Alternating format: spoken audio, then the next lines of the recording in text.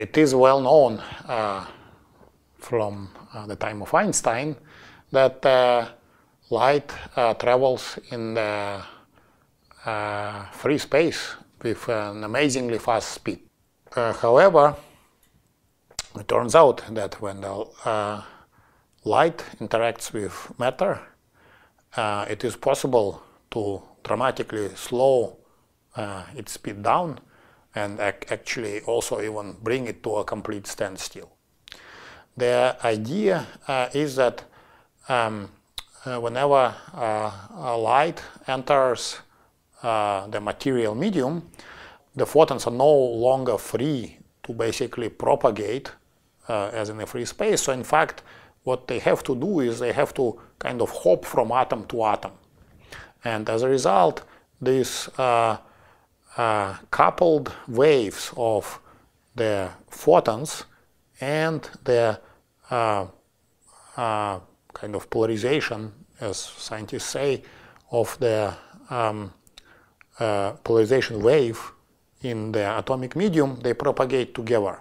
And the combined wave can have the velocity which is much smaller than the speed of light in vacuum.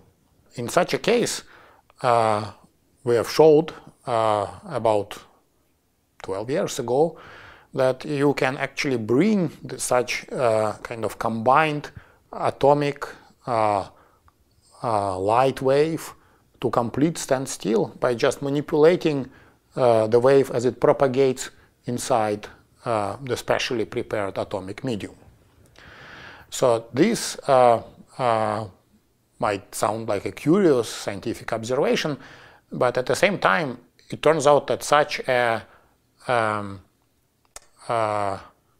system can be an extremely useful tool for manipulating light and creating new types of networks with unique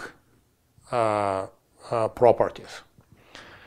Specifically, in a modern society, light waves are used for communicating information. And the reason why light is such a good carrier is because it's very fast, and also it can propagate for very long distances without being disturbed.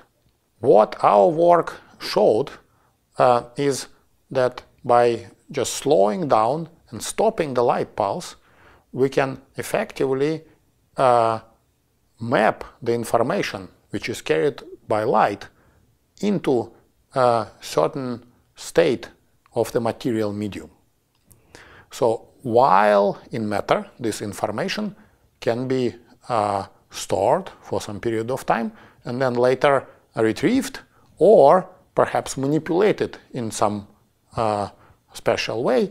And the key is that this can be done completely quantum mechanically at a level all the way down to the level of individual photons. So this opens up the possibility to extending the conventional internet to the domain involving communication of quantum information or communication of quantum states.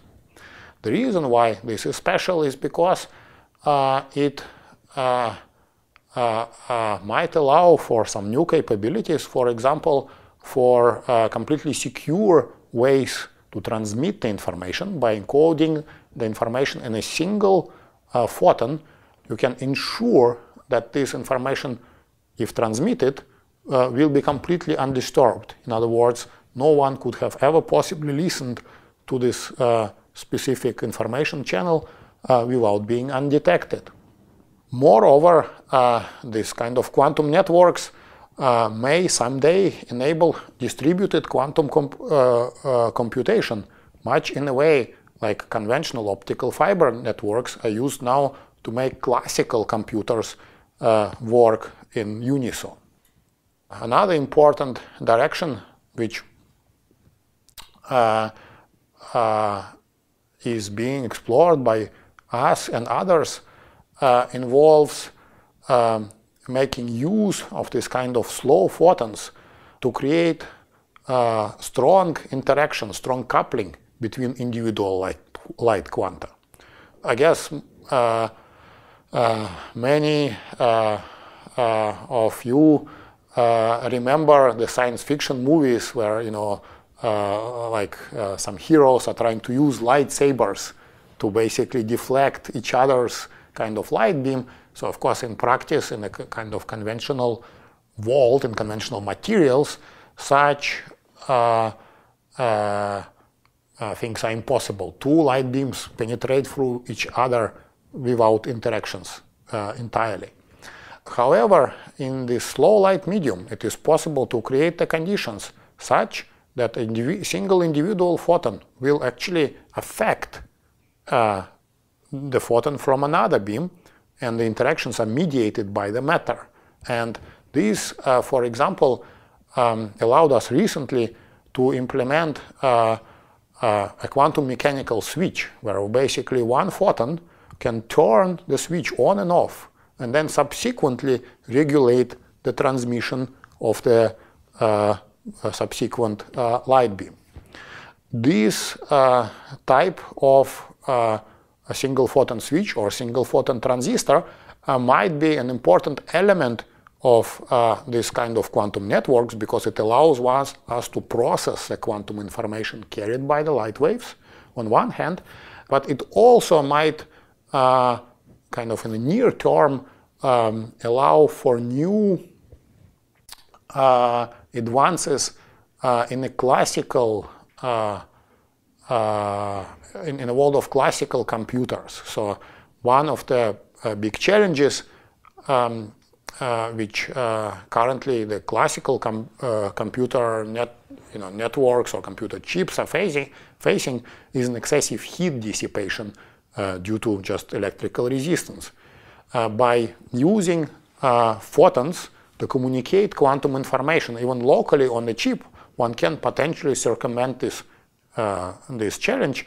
But of course, since the photons don't interact, whenever you want to process information, even classical, you have to convert electrical signal into light signals and vice versa. By using these ideas of interacting photons, one might potentially also enable light-based information processing, and this can be helpful both in the classical and in the quantum domain. So fundamentally the idea of slowing and stopping light involves essentially the use of atoms to absorb the incoming photons. But of course, conventionally, if you shine light, for example, into the black wall, right, then this wall would absorb the photons. However, this will be of no use. So the type of absorption which we're exploring for this slow and stopped light experiment is a special kind of coherent quantum mechanical absorption. So we make the atoms absorb the photons in such a way that the atoms preserve the state, the quantum state, which is carried by the light pulse. And this is done by essentially massaging, by preparing or massaging the medium, the optical medium, with an additional light pulses to really make them, them essentially grab the quantum states, extract the quantum states carried by light, and then store them in the atomic sublevels, which live for a long time. And these atomic sublevels provide the means to basically have a quantum memory, and provide also a means to enable photons eventually to interact in a coherent way. So what we would like to do now is to improve the lifetime of our memory, improve the time for which the stored photons can be preserved in our atomic medium. We would like to improve the efficiency with which the photons can be converted into atomic waves and vice versa. We would like to increase the strength of interactions between the atomic waves to make the interactions between photons faster and more reliable. And finally, what we would like to do is we would like to miniaturize this kind of devices with the view of eventual integration of these devices, maybe all the way down to the computer chips. So basically, we're exploring the possibility of using light matter interaction in a nanoscale systems and nanoscale waveguides and cavities in order to both increase the strength of the interactions, but also to miniaturize this system. So on the theoretical level, I would say one of the most intriguing questions is, once we build such a quantum network, once we can really reliably, store these photons, retrieve these photons, exchange these photons between the nodes of this network, the question is, what can you do with this network? So I mentioned already that there is one application, would be for secure quantum communication, but potentially these networks can do a lot more. So for example, one could imagine that, if combined with the capability of quantum systems to sense external perturbations, such a network could enable some kind of distributed quantum computation in a way which could resemble something like a quantum artificial intelligence. These things at the moment are in a very kind of preliminary speculative stage, but nevertheless, I think these ideas are extremely intriguing and their potential is completely not understood. So I'm looking forward to new developments in this area for these reasons.